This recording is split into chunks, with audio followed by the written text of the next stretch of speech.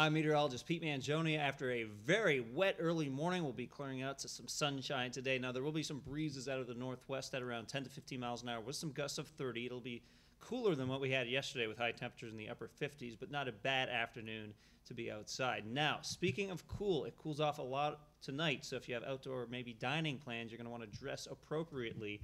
I'm going to remove my face for just a second from this graphic so you can see what's happening here. 46 at around 7 p.m., then down to 41 at midnight. Providence temperatures probably right around 40, but outside of Providence, I think many spots get close to the low to mid 30s. In fact, a frost advisory in effect for a good part of northern Rhode Island and northern Bristol County, Massachusetts. Have a great day.